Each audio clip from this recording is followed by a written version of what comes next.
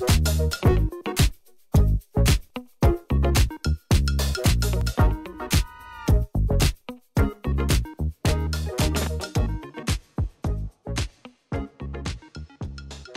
Silent Spring was first published, Rachel Carson faced attacks from the food industry in America and its allies.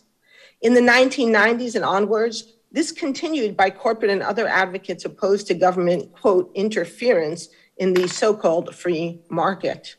The main causes of loss of bird life are not attributable to personal choices. The number one reason for the loss of bird life in the United States and elsewhere, according to the UN Environment Program, the Intergovernmental Panel on Biodiversity, the US Fish and Wildlife Service, and many other sources, is habitat destruction. Two other additional important sources of mortality are pesticides, mostly used in commercial agriculture, again, not private home use. In other words, most bird death is not caused by things that ordinary people do in their daily lives, but by industrial and commercial activity. There is, in fact, a kind of increasingly sophisticated strategy on the part of lobbies. So first, they try to falsify the test or the methodology, then the legitimacy of the organization doing the test, and then finally, more broad, like to create a worldview where the idea of regulation becomes a hindrance, something we don't need because market, after all, can take care of it. So what I'm talking about at the end of the day is something like cognitive capture. So we see since Silent Spring, we have faced 60 years of what we call regrettable substitution, or the law of conservation of misery. And it means the toxicity is extreme. If you look at DDT, you needed about 27,000 nanogram to kill a honeybee.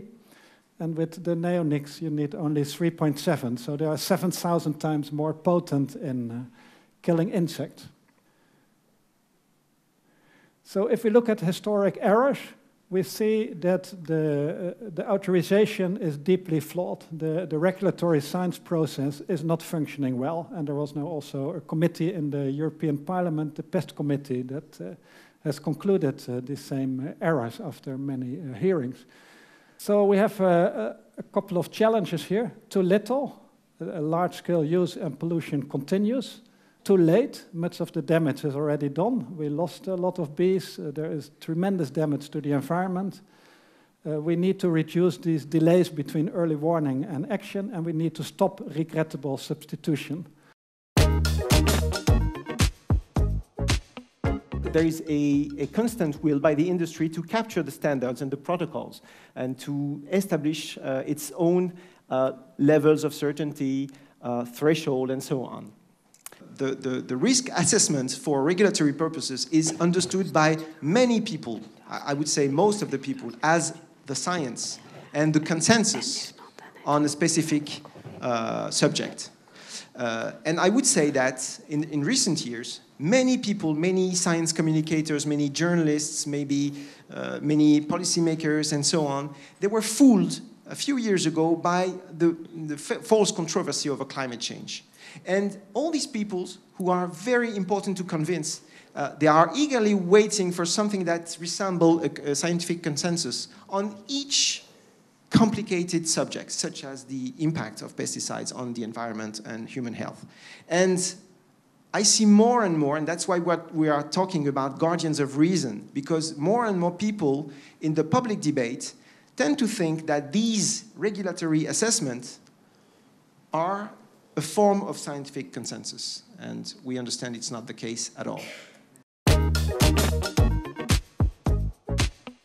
Then we also need to pay attention to flows of information, fences against critical knowledge and new scientific approaches, and what I call pre-lobbying. From the 1920s onwards, the pesticide companies were the major suppliers of information about their products and their use. This material was pushed through educational institutions in agriculture. Every school handed out the material that the pesticide companies had produced themselves. Of pesticides and how they were pushed onto Norwegian farmers, family gardeners and foresters by corporate interests, state institutions, branch organizations, and broad membership associations, both before and after Silent Spring. More on the long term, I would say we should take inspiration from the fossil-free politics campaign, also from the UN Tobacco Convention, that basically state, public officials should no longer, and politicians should no longer engage on certain topics with lobbyists from certain sectors, like the oil industry or the tobacco industry. Why not implement the same for the pesticide and the chemical industry when it comes to reducing the use of these products? So this is a really hard challenge. It is the challenge of our generation, and we have to step up to the plate.